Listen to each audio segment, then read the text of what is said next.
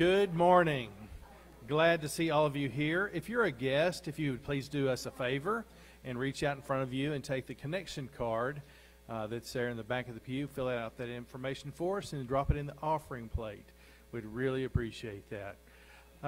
Lots of fun things going on. Had a great mission trip this past week. I'm sure we'll be sharing some information about that soon. And then this coming week is children's camp, so be praying for us as we go to Davis, Oklahoma on Tuesday and come back on Friday. Lots of good things happening there. And then take a week off, and then we head to Fuego in Louisiana. Then we take a week off and Vacation Bible School. So all of that extra information to get you to Bible school. It is the week after the 4th of July. So it starts on the 9th. On Sunday, which is kind of new for us. This is the first time we've done it this way. And then we'll have Vacation Bible School Monday, Tuesday, and Wednesday. Why do I tell you about all those dates? Because Vacation Bible School is important for you to be a part of. And so if you have not registered as a leader or a teacher or a helper, we would really appreciate your help during Vacation Bible School. If you have not registered your children, please go online and register them for that, and encourage your neighbors to be a part of Vacation Bible School.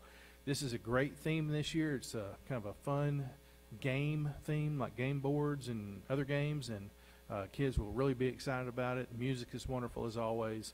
So this is a great opportunity for you to introduce new families to our church and to Christ.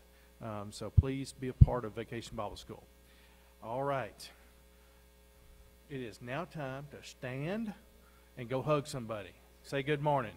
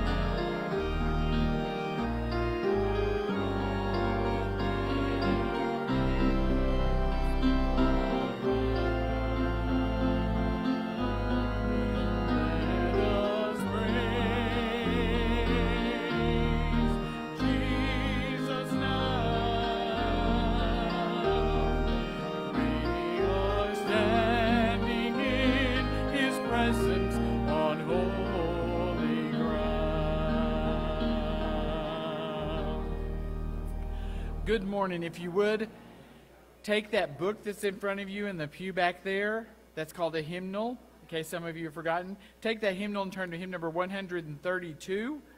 There is power in the blood. We'll sing the first, second, and last of 132. Then we'll jump over to 136. Are you washed in the blood of the Lamb? So keep your finger there on 136, and we'll start on 132. There is power in the blood.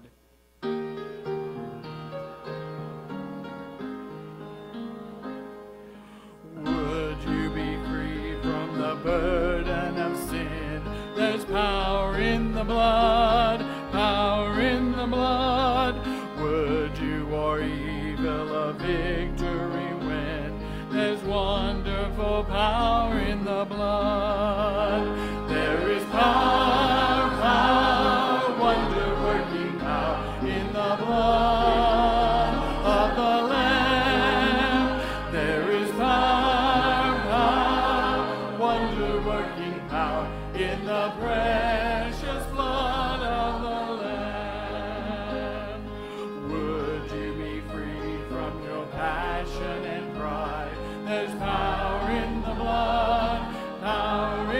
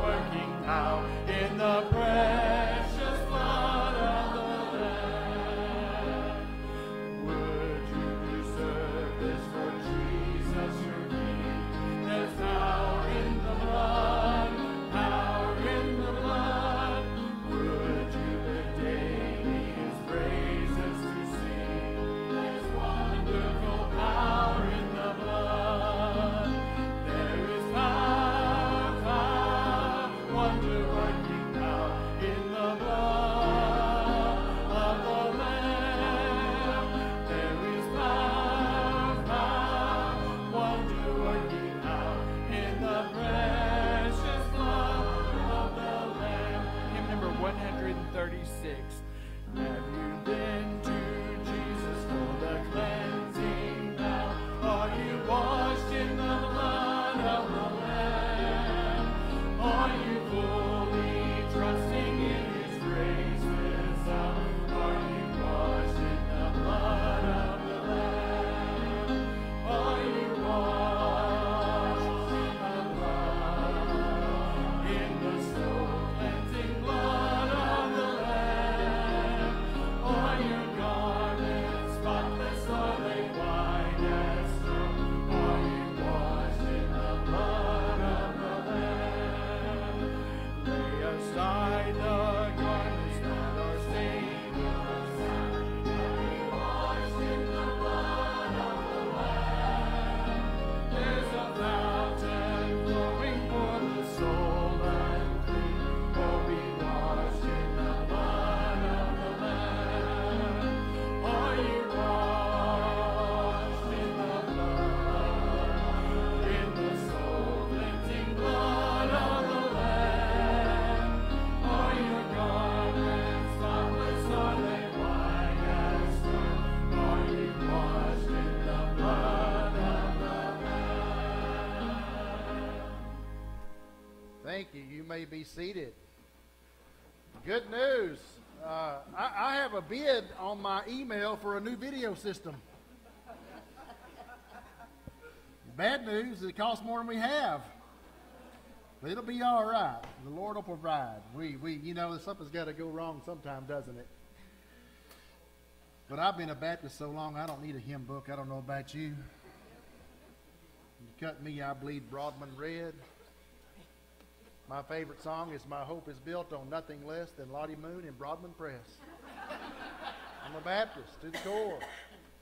So, I wanted to give a quick report before we prayed. Several of us were on mission trip last week. We had a wonderful time, impacted the community. We worked with the Well Church, The Well. Their pastor is Chris Millar. He may be with us here in a couple of weeks. They're going to be passing through on a Sunday. He may come and he'd like to come and thank you for all you did for their church. We did day camp where we had sports camp and a dance camp. We did basketball, soccer, and football camp. And then there was a dance studio that came out and did a dance camp. We had the highest attendance was 176 children on one day. And we had about 200 and something enrolled. They came different days, but had a great time. Some of those were saved and trusted Jesus. You'll get to meet them in heaven if nowhere else. And we did ministry at some other churches around the area, doing some construction work.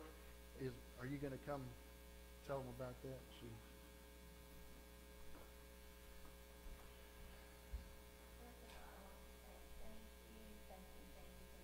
My heart to everyone that made a donation. We had one whole trailer filled with donations. It was so great. But one thing that the Well Church did that a lot of our group helped with was they did a treat bag, and it was something sweet, something salty, and a special treat. And then they put a bottle of water in them, and then there was a card from the Well Church. And they would take them out to the community to, I know they went to a hospital, and I think they went to the outlet mall, and they went into the stores, and they would ask how many employees they had. And so however many employees they had, they would give them these bags, and they would say, we're representing the Well Church, and we just want to thank you for serving our community. And they passed out 550 of those bags. And through your gifts that go to our missions budget, you paid for all of those. But next year, those will be on our donation wall. We did not know that we were going to get to be a part of that. But that helps us tremendously. So thank you for being a mission-minded church, to just reach maybe even just one, who knows, but even one would be a blessing for us to see them in heaven one day. So thank you.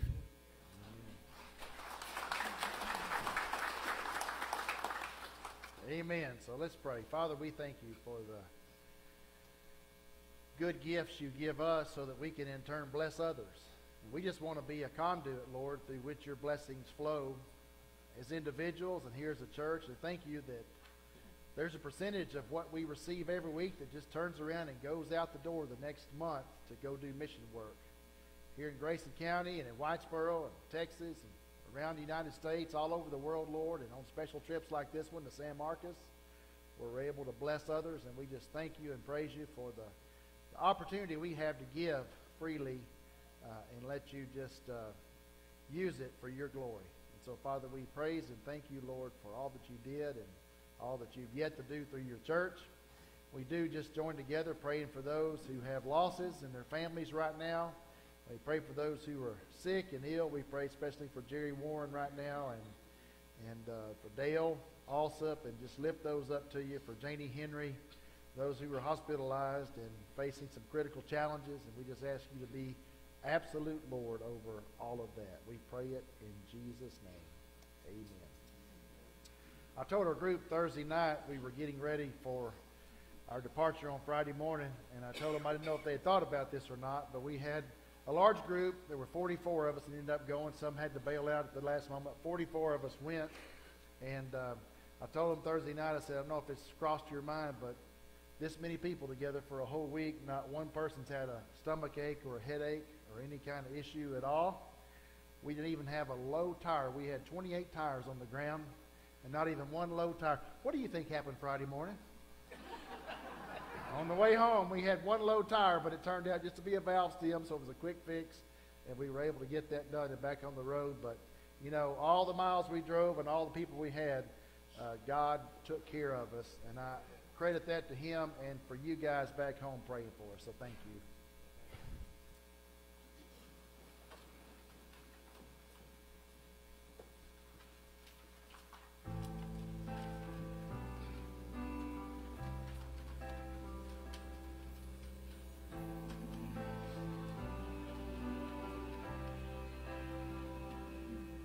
I'm a mess today, 'cause yesterday I followed the desires of my foolish heart into the dark, feeling far away, just need a couple of days to work real hard, to hit the mark and get myself back in good with you.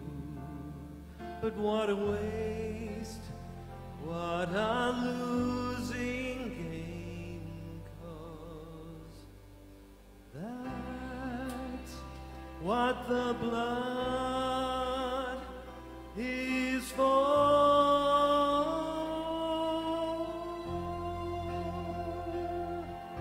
To clean this dirty man I am, make it possible to stand before you, Lord. Yes, that's what the blood is for.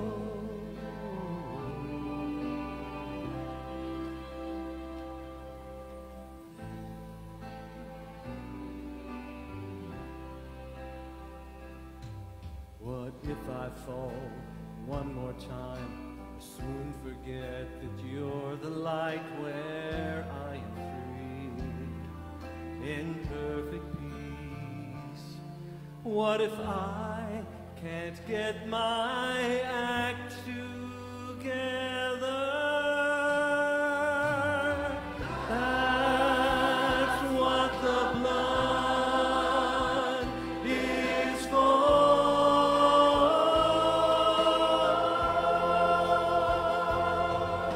To clean this dirty man I am and make it possible to stand before you, Lord. Yes, that's what the blood is for.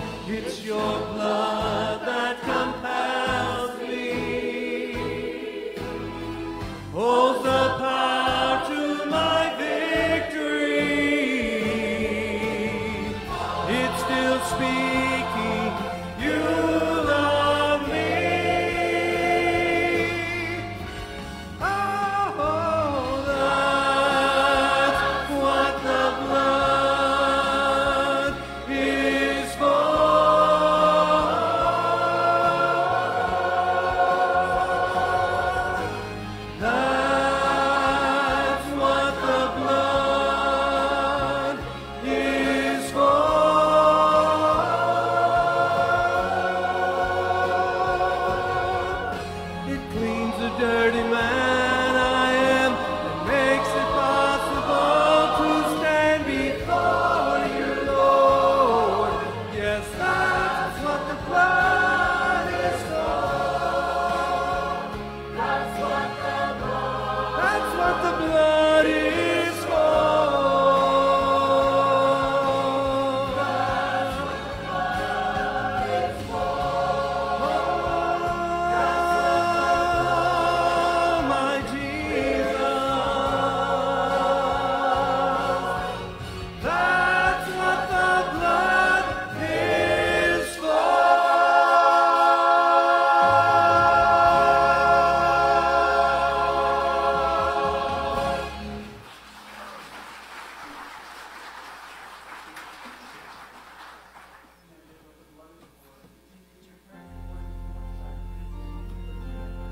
Jesus, keep me near the cross. 280, and we'll conclude with hymn number 144. If you would stand, we'll start with 280.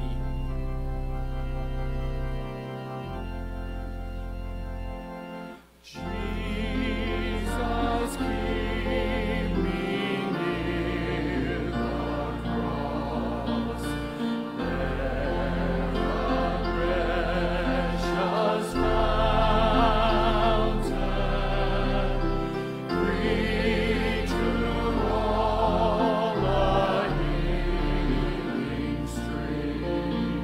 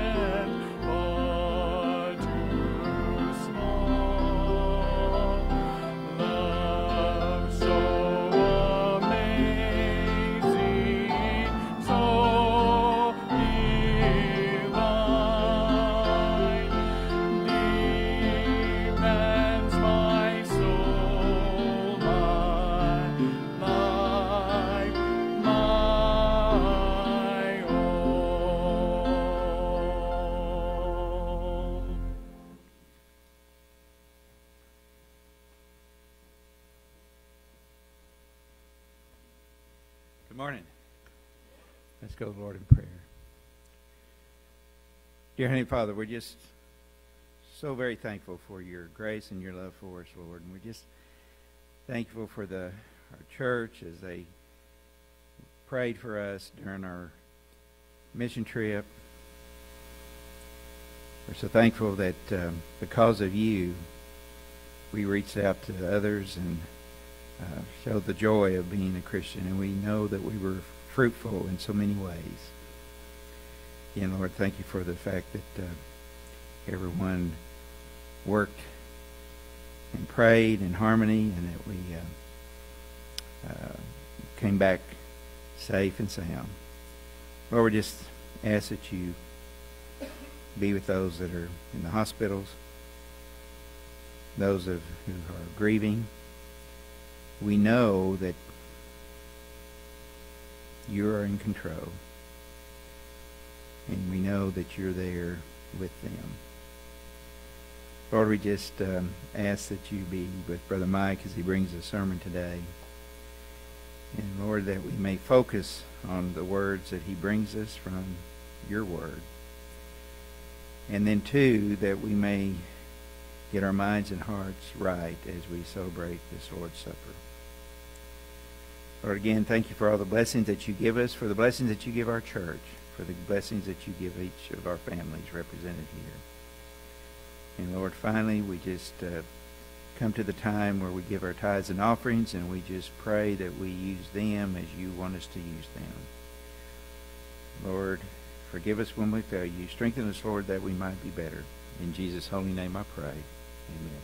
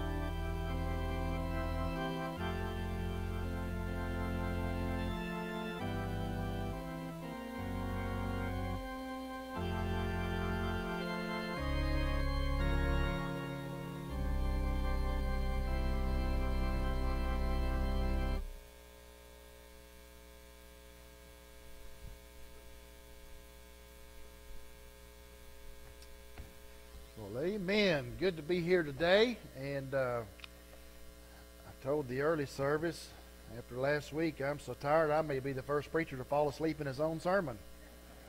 But let's hope not. And you've all heard about those long-winded preachers, haven't you? The funniest thing I ever heard, my father-in-law one day, our pastor had been out for 2 Sundays, and he came back and he felt like he needed to make up for lost time, and he preached for a long time, and he preached for a long time, and he kept on preaching. And we got to lunch, and my father-in-law said, man, the preacher was suffering from undelivered speech today. Someone asked one of our guests a few weeks ago, I'd kind of gone a little bit long in the message, I guess, and they leaned up and they asked a member that's sitting in front of them, said, how long has Brother Mike been preaching? And they said, I think 38 or 39 years. And they said, well, I think we'll just stay then. Surely he's about done. Just one more, please. Just one more. The country church, and the pastor, he kind of had a reputation. Now, hang in there with me on this, but it was the parson's proclivity for proclamation. In other words, he spoke a long time. And one day they had a guest in the sermon, and the preacher started preaching at about 11:30, and about 12 he kept going. About 12:30 he kept going. At 1 o'clock he kept going. At 1:30 he was still preaching. And this guest raised his hand. And he had never had anybody raise their hand during the service, and so he thought maybe he was a first-time visitor. He had a question about the sermon, so he stopped preaching and said, sir, what can I do for you? And the man said, I just wondered if anybody knew if there was a barber shop open on Sunday afternoon in town. And he said, I cannot believe that you stopped my sermon to ask about a barber shop. You should have got your hair cut before you came to church. The man said, well, honestly, preacher, I didn't need one when I came in here. That's a long sermon. All that to say this, today's message is in Acts chapter 20, where Paul preaches a really long sermon. His sermon gets interrupted a little bit after midnight, and after the interruption, he comes back and preaches until dawn. He had so much to tell them because he was leaving the next morning that he preached into the night. And Luke records for us what happens has to do with the Lord's Supper, because if you look at Acts chapter 20, verse 7, it tells us that they were assembled on the first day of the week to break bread. They were having this marathon message as a precursor to the Lord's Supper that night. And I want to read the passage. Before I do, I want to kind of set the stage so we'll all understand what's happening. We need to understand that back in this day and time, their choices for light fixtures or for lighting in the church wasn't a choice between incandescent light and LED lights. Their choice was between virgin or extra virgin olive oil. They burned lamps. And our scripture tells us they had a lot of lamps burning at that time. And so imagine you're there. You're in a dimly lit room that's lit up by oil-burning lamps. It's a packed room, and everybody wants to hear. And because of the lamps and because of the amount of people, a lot of the available oxygen has burned up. It's getting stuffy, and so you decide to go sit on the windowsill. Paul keeps preaching and preaching. You've had a long day. You find yourself nodding off 2 or 3 times, and most of you already know the rest of the story. But let's go ahead and read in Acts chapter 20. We'll begin in verse 7 and read through verse 12. Acts chapter 20, verse 7 through 12. On the first day of the week, we assembled to break bread. Paul spoke to them, and since he was about to depart the next day, he extended his message until midnight. There were many lamps in the room upstairs where we were assembled, and a young man named Eutychus was sitting on a windowsill and sank into a deep sleep as Paul kept on speaking. When he was overcome by sleep, he fell down from the 3rd story and was picked up dead. Paul went down, fell on him, and embraced him and said, "Don't be alarmed, for his life is in him." And after going upstairs, breaking the bread and eating, Paul conversed a considerable time until dawn. Then he left. They brought the boy home alive and were greatly comforted. Would you pray with me? Father, help us look at this example of what happened as the New Testament celebrated your supper this evening, and how we might be encouraged as we apply some principles they learned that night to ourselves. We pray it in Jesus' name. Amen. 3 things this passage gives us insight to the Lord's Supper. It gives us a reminder, it gives us an opportunity, and it gives us an invitation. First of all, the reminder is He is alive. Eutychus, what a name, huh? Everybody say that with me, Eutychus? All right. He falls asleep. Then he falls to his death from the 3rd floor window. Talk about an abrupt ending to a sermon. But praise be to God, he's worshiping at Second Chance Baptist Church. You know, you've been out to West Texas driving on 287 towards Amarillo. You go through all those little small towns, and at the edge of every town, you'll see a Calvary Baptist Church or a New Beginnings Baptist Church. Some of them are even called Second Baptist Church. And you know what happened, don't you? Somebody at First Baptist Church got upset, and they left and started their own church. Well, this guy wasn't at Second Baptist Church. He was at Second Chance Baptist Church, and I hope you know how important it is we get second chances. Amen? And he got a second chance for his life. And I would imagine all the sounds that they heard that night. First of all, there was a fall. Oh!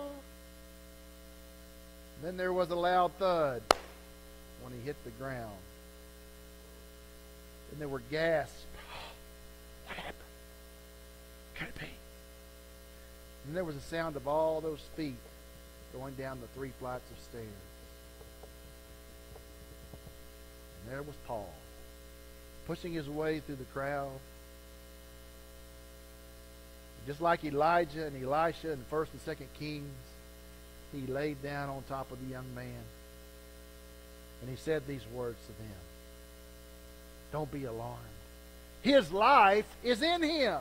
His life is in him. There must have been so many sounds at that point. The screams, the joy, the praises being lifted high on God, the singing, the dancing. And then they go back upstairs and eat. I told you they were Baptists. And they break bread. But this brings us to our reminder. What a wonderful, vivid, real object lesson for those gathered in the house that night. What a real lesson for us today. Imagine the joy around Jerusalem. They're running through the streets screaming. His life is in him. He is alive. Not only was that a reference to this young man named Eutychus, it was a reference to Jesus as they celebrated the Lord's Supper. He is alive. If there had been TV back in that day, I'm sure at the corner of Market Street and Tabernacle Way, there would have been antennas and reporters everywhere. Hey, Mary, what happened? He's alive. Peter, what did you see? He's alive. John, what happened? He's alive. They all shouted the same message. History was changed with that short sentence. My life was changed with that short sentence. I hope your life has been changed because He's alive. If it has been, say it with me. He's alive.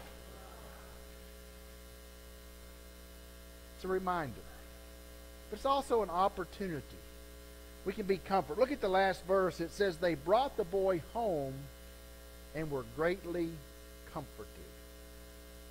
I love to see these stories that sometimes we see reported in the news about servicemen and women who have been deployed for 2 or 3 deployments. They've been gone for their family. And the things they talk about that bring them so much comfort at home are the simple things in life. They talk about their favorite recliner.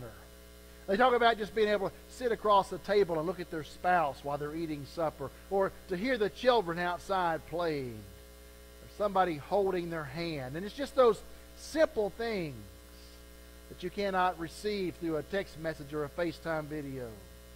And you think about these early disciples. They're like Jesus' family members. They thought they had lost Him. They had worshiped and followed Him as their Messiah. When He was around, life was new and life was fresh and life was exciting because you never knew who might be healed or even resurrected from the dead. You never knew when He might come walking on the water or calming a storm. And then suddenly came the cross and Calvary and the borrowed tomb and the guard stationed outside. And their hopes were shattered. Their dreams were lost. The comfort they felt when He was with them had now disappeared, because remember, the Holy Spirit had not come yet until the day of Pentecost. They were alone. And then comes that cry, He's alive! And there He is, fixing their breakfast on the banks of the Sea of Galilee, walking with them, talking with them, encouraging them.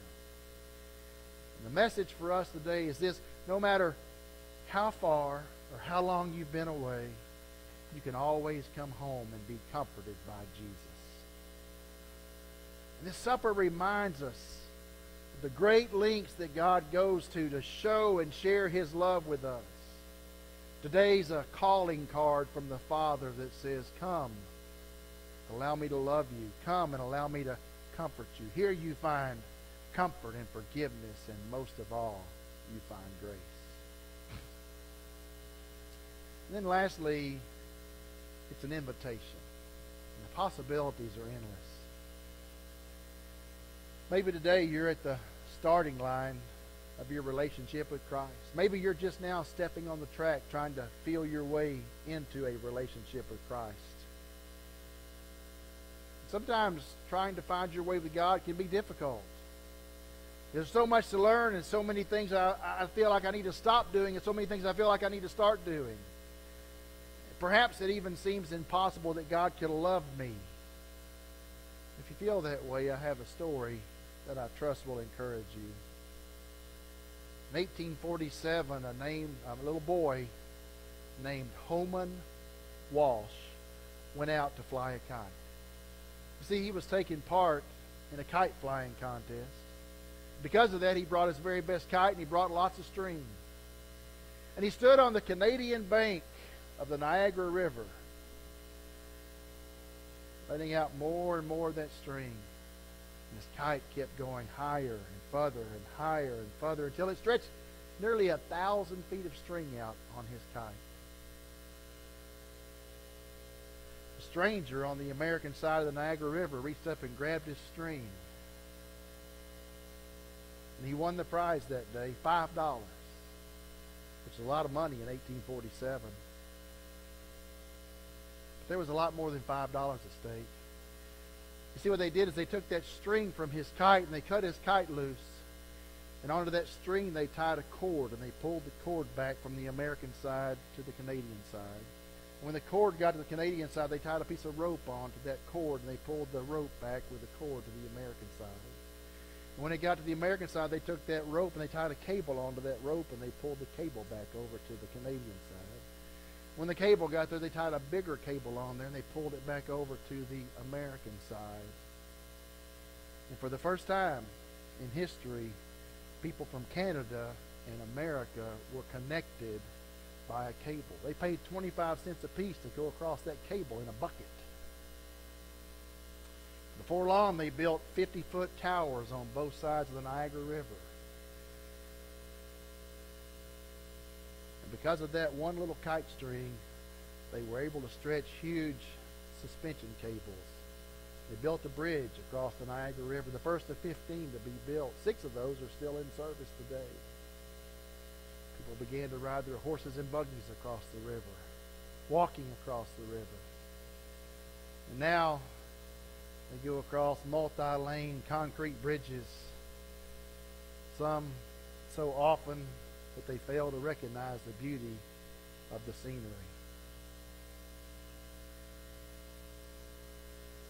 And more than likely, it doesn't occur to anybody who drives on those bridges today that somewhere in the past, just to get to this modern day miracle we call a bridge, a little boy had to fly a kite. You know, if great bridges can get their start with a little boy's string and kite, I'll tell you this, great spiritual lives can begin with just one simple decision. And the Lord's Supper before us, it's one of the simplest meals in the world. And from the vantage point of many, it might not seem more like a boy flying his kite. But our offer to you today is this. It's more than just a string of connection between you and God. Our offer to you this is that if you'll make that connection from the smallest beginnings, just a string between you and God, you can build a great bridge of faith. Would you pray with me? Father, thank you for the encouragement we receive from this passage when Paul's in Troas and preaching. Thank you, you're the God of second chances. Thank you, you're the God who is waiting for us to grab a hold of that string to build a bridge of faith to you. So, Father, I pray today if there be one single person, man or woman or a boy or girl, who's never trusted you today as their Savior, they would just take that small step of faith, just a string between them and you, and begin to build that bridge of faith and endurance, hope that will span all eternity. As we come to celebrate with you at your invitation this supper, Lord, help us remember these elements are important not because we chose them to remind us of you, but because you chose them and told us as often as we do this to remember you. So we thank you and praise you, Lord, for this opportunity. In Jesus' name. As our deacons are coming forward to make preparations, I want to encourage you just to take this time to prepare your own heart. Ask the Lord to examine your heart, confess any sin that you may need to confess, and make yourself right with the Lord.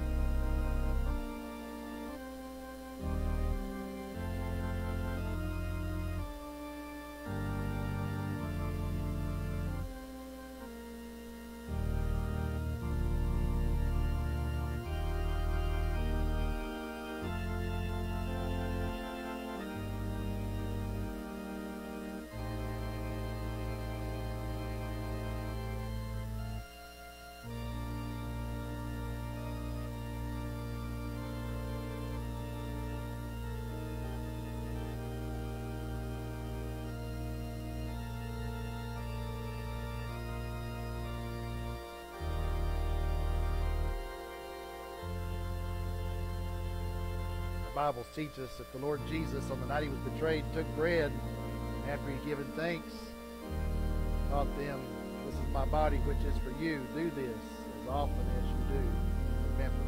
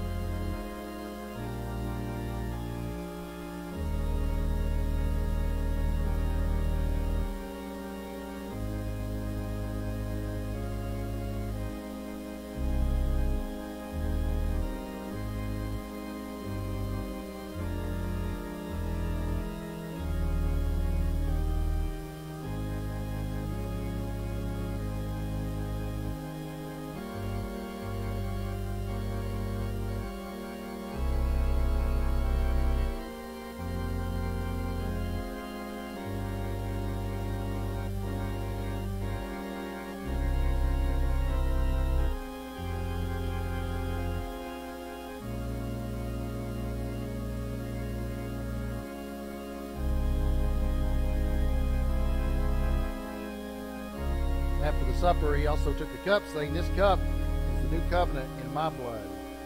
Do this as often as you drink it in remembrance."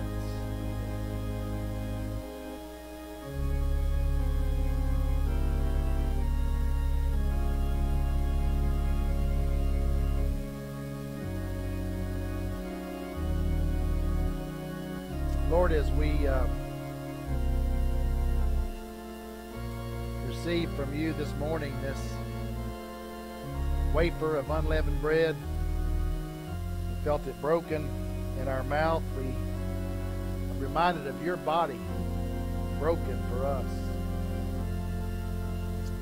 As we taste the bitterness of the cup, we're reminded, Lord, of your blood shed.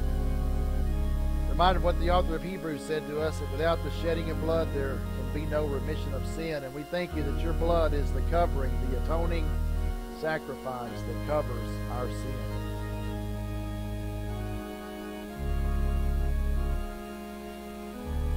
And most importantly, Lord, we thank you that it was your love for the world, for each one of us, that held you to the cross. That awful time when they tortured you,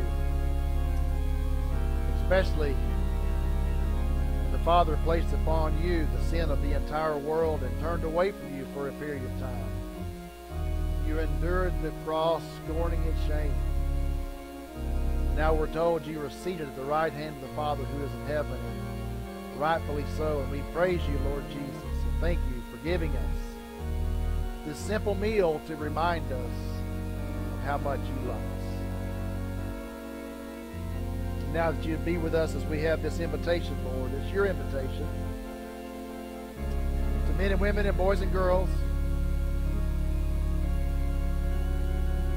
Lord, I pray if there be just one person here today who has never given their life to you, never invited you to forgive their sin and transform their life, that, Lord Jesus, today would be the day they do that.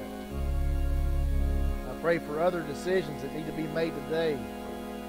Church membership, or rededication, or follow through on a commitment to be baptized that never was followed up on. Whatever you're speaking, Lord, into the lives of those here, help us respond in obedience and faith.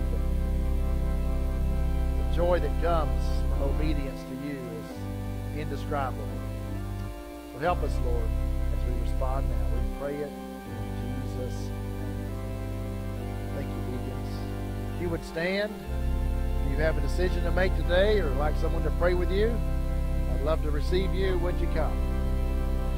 Just as I am, without one plea, but that thy blood was shed for me, and that thou bidst me come to thee, O Lamb of God, I come,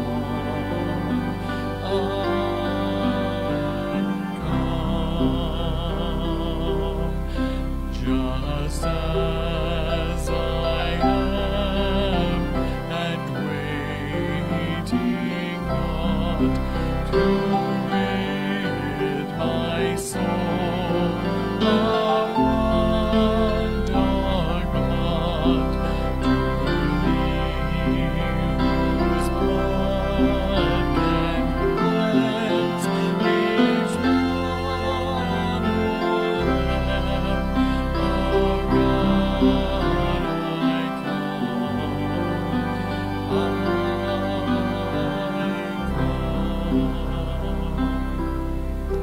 Just as I am, though tossed about with many a conflict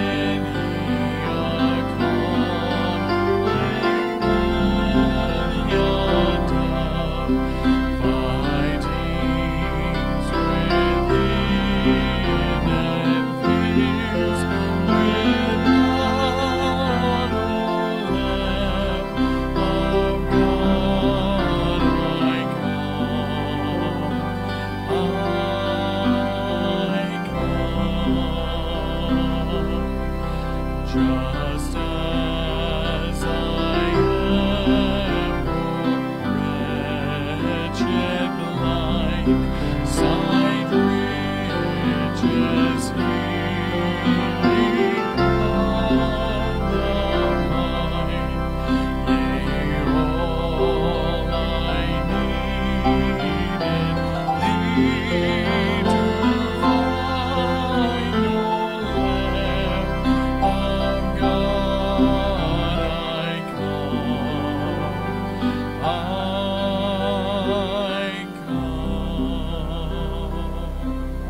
Mark, if you'd come stand here by me. This is Mark Lindy, and y'all have a seat if you would. And Mark and his wife Polly began coming to our church, probably began a year and a half ago. About July last year, so almost a year ago. And April and I had the privilege to go visit them in their home, and they get the award for producing the most food on a residential lot. They have a garden like you would not believe. So if you're hungry, go see them. They will feed you, I promise you. But Mark has trusted Jesus Christ as a Savior, and he wanted to come stand up for Jesus this morning, let you know that he believes in him and he wants to follow through with baptism. And so if you rejoice with him, say amen. All right. And then we also have Buddy Lindsay. Buddy, you come and stand by me. Buddy has been coming here for a while as well. Buddy serves with our Southern Baptists of Texas Disaster Relief.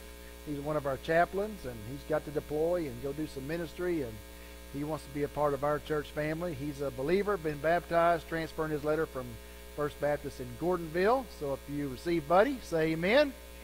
And all right. And wonderful. Praise the Lord for today. Let's all stand and join hands across the aisle. After we pray, I'd encourage you to come down here and welcome these two men to our fellowship and welcome them in. So Tommy Heron, would you pray for us this morning?